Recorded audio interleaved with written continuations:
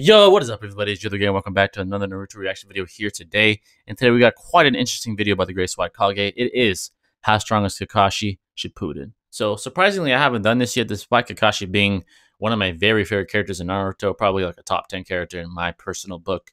And, you know, he just has a very relatable personality. He has a very cool look and happens to be quite a powerful shinobi within the Naruto verse. So I'm pretty interested to see what Swag has to say as far as that. And in Shippuden specifically, I feel like there's a huge jump in his power from the beginning all the way to the end in the war arc. So I'm pretty interested, like I said, to see what Swag has to say about that as well. But before I begin, you know, any loves really appreciate it. Hit that like button, turn on notifications to stay up with yours truly. And if you're new and you enjoy and you mess with the kid, make sure to hit that sub button, man, because once you become part of the family forever. Let's not waste any more time, screen. Let's see what Swag has to say today.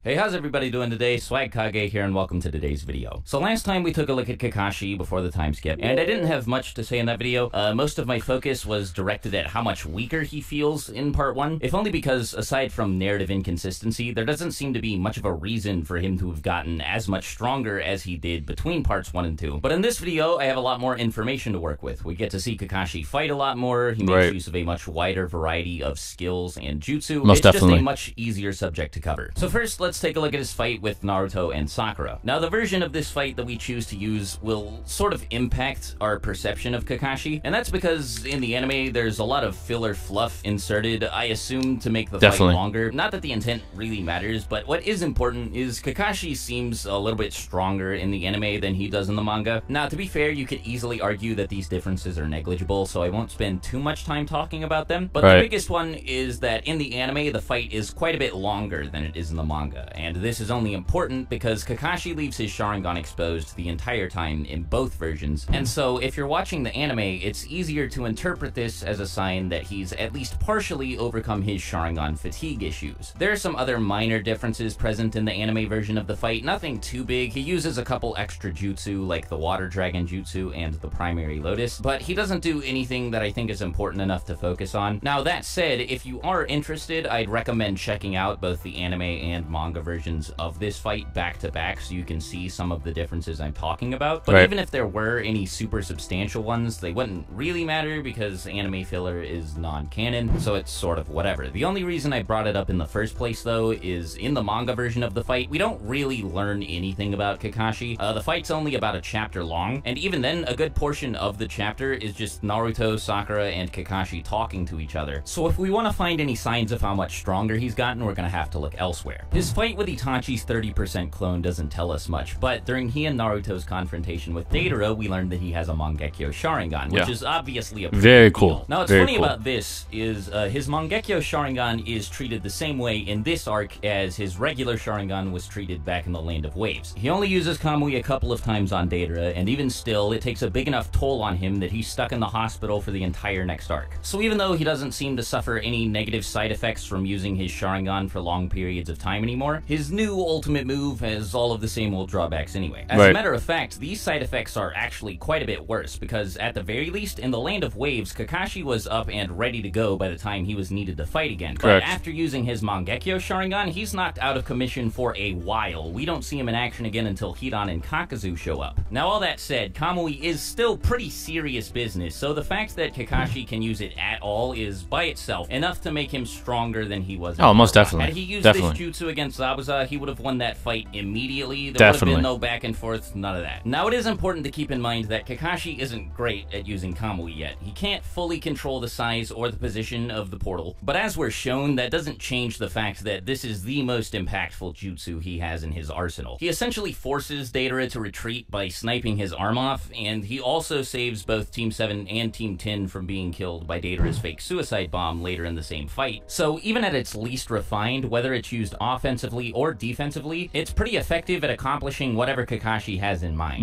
Anyway, the next two fights he participates in are first against Hidan and Kakazu, and second against two of the 6 He was very impressive here. He doesn't do much in the fight against Hidan and Kakazu. He just wipes out one of Kakazu's hearts, and that's about it. But his performance in his fight against Pain is something that I'd actually like to talk about. Even though on paper Kakashi's performance doesn't seem super impressive, I'd actually argue that he did about as well against the Paths of Pain as Jiraiya did, and that's because he was forced to fight the Very two fair. strongest. Aside Correct. from the Animal Path, the Diva Path and the Asura Path are significantly stronger than any of the other paths of pain. And even then, I'd argue that the Animal Path is still weaker than both of them. The Asura Path ripped off one of Jiraiya's arms with a single surprise attack, for example, and the Diva Path kind of speaks for itself, and yet Kakashi was almost able to wipe them both out by himself. He did destroy the Asura Path, and with a little bit of help from Choji and Choza, came very close to taking out the Diva Path as well, but was stopped by a last-second interception from the Asura Path. And now I know a lot of people are going to be like, oh, well, Swag, what are you doing comparing Kakashi to Jiraiya here? Jiraiya fought all 6 paths of pain, but that's not necessarily true. It's technically true that Jiraiya fought the 6 paths of pain at the same time, but he made no progress towards victory against them. Right. For most of his fight against pain, he was fighting either just the Animal Path or a team composed of the Animal Path, the Human Path, and the Preta Path. That's with correct. 2 of these 3 being among the weakest of the entire group. I As soon agree. as the rest of the paths of pain showed up, it became very clear that Jiraiya stood no chance against them. And like I said earlier, the Asura Path immediately took off one of his arms with a single surprise attack. We actually never got to see how Jiraiya would approach combating the Diva Path's ability to manipulate fundamental forces. And yeah, sure, maybe he'd have been able to figure out a way to corner it, especially considering how much weaker Pain was after blowing up the Leaf Village with Shinra Tensei, but it's also pretty easy to argue the opposite. Regardless of what you think though, I think it's pretty crazy that Kakashi did so well in this fight that you can compare him to Jiraiya in the first place. And Yeah, it's a I pretty agree with clear that. sign that he's made a whole lot of progress since part 1. His prowess with Kamui also improved significantly between the Kazekage Rescue arc and the Pain Invasion arc, as demonstrated when he manages to teleport a nail. He was being very shot at efficient by with it here. fucking Very Shinra impressive. Tensei. And shortly afterwards when he manages to teleport a missile moving at full speed towards Choji. His chakra pool also seems to have expanded at least a little bit, since he manages to use multiple elemental jutsu, including an Earth-style Earth Wall, multiple uses of Raikiri, and a lightning release clone shortly before using Kamui 2 times in a row. And while this pales in comparison to the sorts of Kamui and lightning release spam that he pulls off in the War arc, it's pretty impressive for Kakashi considering his previously established limits. While Kakashi doesn't seem to have grown very much speaking purely in terms of physical strength, he's definitely become a far more capable fighter since the beginning of the series. His ability to use Kamui, his larger chakra supply, and his wider arsenal of jutsu all make him feel quite a bit more threatening than he Agreed. did before. Now, I don't know if I'd go as far as to say that early Shippuden Kakashi is Kage level, but he's certainly a few pegs above Jonin level. Even though at this point he was nowhere close to being one of Naruto's top tiers, he was still pretty strong and was absolutely a respectable fighter. Like Yes. Shikamaru, he made up for many of his weaknesses with his insane intellect and tactical skills, and he was able to outsmart pretty much everyone he fought. Now, that doesn't change the fact that he doesn't beat anybody. He doesn't win a single one of the fights that he participates in, and what makes this look even worse is the fact that he is often backed up by a small to medium-sized team of other ninja. And now, to be totally fair to him, his teammates often aren't the greatest. Like, in a fight against people like Kakazu and Pain, it's hard to expect somebody like Choji to be of much help, but still, considering Right. how many crazy jutsu he has at his disposal and how smart he is, you'd expect him to come away from at least one of these fights with a victory. And so the fact that he is consistently unable to, even with the assistance of multiple teammates, it's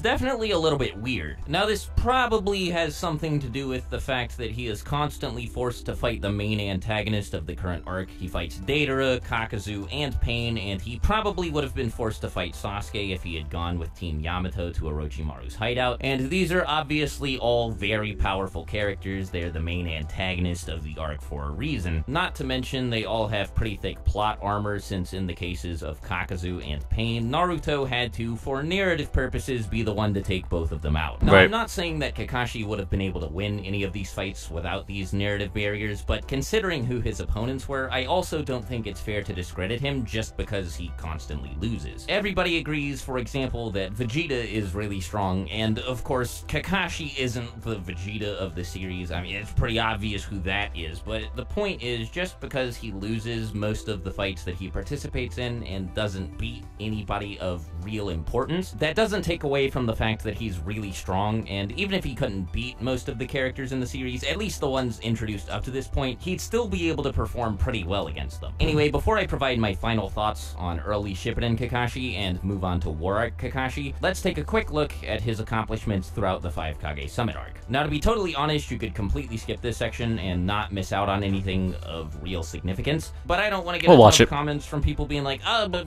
Swag, you didn't talk about the 5 Kage Summit, man. Yeah. But anyway, he doesn't really fight anybody in this arc. His only major fight is against Sasuke, and that fight isn't super long. The main takeaway from it is he isn't stoked about the idea of fighting against Susanoo. Like, based on the look on his face right here, if Sasuke's Mangekyo hadn't pooped out on him at the last second, Kakashi probably would have died in this fight. Yeah, but, you know, they fought probably. each other after Sasuke had just gotten through fighting all 5 Kage back-to-back, so Sasuke obviously wasn't in tippity-top shape at this point. Anyway, I'd like to bring everybody's attention to this panel right here, where Kakashi says to himself after using Kamui once that he's not feeling so great afterwards. I just think it's kind of relevant since this happens right before the war arc, which we are about to start talking about. But you know what? Actually, it's not a big deal at all. Don't worry about it. Anyway, so how strong is early Shippuden Kakashi? All right, so we're past halfway through this video. I want to give my 2 cents on what has been said so far. Now, I think the main takeaway from early Shippuden Kakashi isn't that he lost, at least to me personally.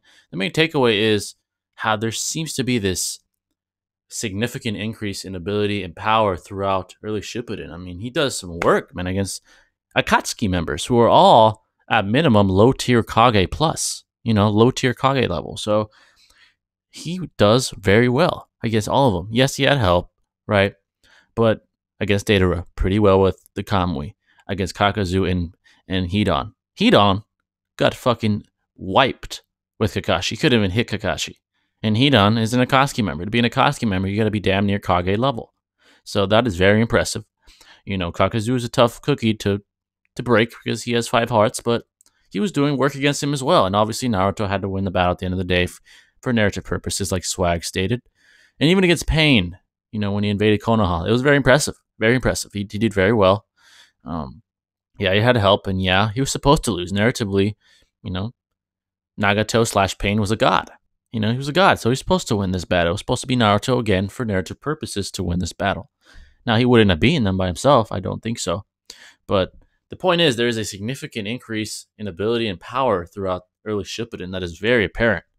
And it was quite enjoyable to see. It really made me respect Kakashi. He had some great moments. Showed that he is a true shinobi who's very powerful. Very powerful. He's right below the Akatsuki. Actually, above a couple of them. Zetsu and fucking Hidan. He's above them. And arguably Konan. I don't know about that, but he's definitely above Hidan and Zetsu. So he's Akatsuki level. It might be low tier Akatsuki, but the point is, he's formidable. And that becomes more and more apparent throughout Shippuden. But let's continue. His strength is pretty consistent. Obviously, he gets progressively more powerful, and there is a pretty clear curve that he travels across throughout this chunk of the series. So by the time the 5 Kage Summit rolls around, he does seem to have gotten significantly more powerful than he was at the beginning of Shippuden, but he isn't unrecognizably stronger. It's still pretty easy to compare both versions of Kakashi to one another. Like I said earlier in the video, I don't know if I'd go as far as to say that he's Kage level, but by the time that he reaches the end of this curve, I think it's pretty safe to say that he is. If not, he's definitely at the very top of Jonin level, like right on the cusp of Kage level. And I think it's pretty easy to argue that there are multiple Kage level opponents that he'd be able to beat. The 2 easiest examples, in my opinion, being the 4th Kazekage and the 5th Mizukage. Now, in the 4th war, Kakashi is obviously ridiculous. I've talked about this multiple times in the past, and it's not because of any significant increase in his physical capabilities or whatever, though there certainly seems to be at least a small one, but instead it's because in the war arc, it seems like Kakashi is unable to run out of chakra. No matter how hard he tries, it seems like Kakashi is simply unable to exhaust his chakra supply. He fights for multiple days straight, uses dozens of elemental jutsu, and uses Kamui more times than I care to count. Now this does seem to be due, at least in some small part, to him receiving chakra from Naruto and Kurama later on in the war, but still, based on what we see of him before this point, it's pretty clear that his stamina before the war was nothing compared to what it was. Yeah, that is definitely true. I agree completely. Real quick is we get a pretty clear representation of how much stronger he's gotten since the beginning of the series when we see him fight Zabuza and Haku again. Kakashi wraps things up right away, and you could chalk this up to Zabuza being weaker because of him being an Edo Tensei, but I don't think it's too far-fetched to assume that it also has something to do with Kakashi being way stronger. Yeah, it definitely does. When they first fought. It definitely does. I agree. This is a pretty clear indication that he has in fact been getting as much stronger over the course of the series as I've been saying he has throughout these 2 videos. Now, if you think think I'm exaggerating about how much stronger he gets in the war. I guess I can't blame you, especially if you haven't watched the series in a while, but I promise I'm not doing anything to stretch the truth. Like, Kakashi goes from struggling to fight Deidara at the beginning of Shippuden to charging head first into a fight against 5 Biju and fighting on par with 7th Gate Guy, who was strong enough to take out Kisame. I don't want to spend too much time talking about how crazy he is during the 4th war because I'm worried I'll start sounding redundant. Plus, I've spent plenty of time covering this topic in many of the videos I've made in the past. But what I will say is, at this point in the series, Kakashi has easily surpassed Kage level and could without a doubt go toe-to-toe with multiple Kage level opponents. He still isn't top tier material. He certainly couldn't beat War Arc Obito, Madara, or Hashirama by himself. I agree. And even though he did beat Obito in a fight, that fight took place under pretty wacky circumstances. Like, for instance, Obito wasn't able to use Kamui to phase through Kakashi's attacks, and that's kind of his whole thing. So I imagine it was pretty difficult for him to adapt to fighting under those conditions. Not to mention, it seemed like Obito kind of threw the fight because he wanted Kakashi to slam a Raikiri through his chest in order to get rid of the seal Madara placed on his heart. So for the few of you who are going to be like, "Man, Swag, you're downplaying him. He beat Obito," you know, just consider all of those things before you say anything like that. Anyway, this is the part of the video where I start talking about Susanoo Kakashi, but even though he only shows up for a very brief chunk of the manga, I think that there are enough variables and hypotheticals surrounding the subject for it to carry its own video, so I'll probably revisit Kakashi at some point in the future and discuss how strong I think he is with 6-path chakra and both of Obito's Sharingan. Until next time, though, that's going to be all from me. Great video by Swag, man. Great job, Swag. Video all the way to the end. If you have any ideas for future video topics you'd like me to cover, either leave them in the comments below or shoot me a mention on Twitter. Make sure you have a great rest of the day, and until my next video, I'll talk to you later. Swagkage out. Peace out, Swag. Alright, there you guys have that. Great video by Swag, and I'm going to say this about Kakashi. He's one of those characters within Shippuden that gets some of the most extreme power boosts in the entire anime, right? Him, probably Might Guy, thanks to the Gates, and obviously like Sasuke and Naruto because they're the main characters. But yeah, there's a very clear and apparent power boost throughout Shippuden constantly for Kakashi. In the War Arc, he gets an extreme power boost. I mean, it seems like he has no stamina deficiencies at that point. He's fighting tons of Edos, spamming Raikiri, spamming Kamui, like nothing.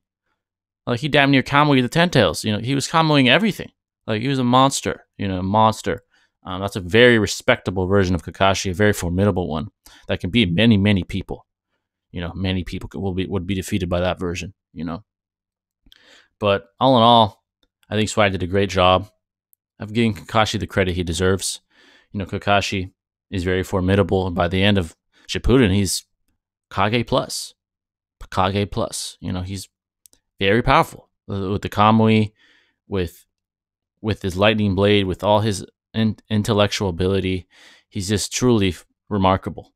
Even without it now in Boruto, he's still pretty remarkable. There isn't many feats on him because he's not really relevant anymore in Boruto, you know, as far as him battling and all that. But he will always be a very formidable and legendary shinobi. And I think Swag did a great job here. I don't have nothing else to really say about it besides that. You know, I think he did a great job. And like I said, there was a huge apparent power boost for Kakashi throughout Shippuden. So I think that's going to wrap it up, folks. I hope you guys enjoyed this video. I had to do it. You know, I just realized I didn't do it yet, so I had to bring it to you guys. But if you guys have any other recommendations, please let me know in the comments. I love you all. I rock with you all. Thank you for all the support. So I'll catch you in the next video. This is Jithergay signing out. Peace.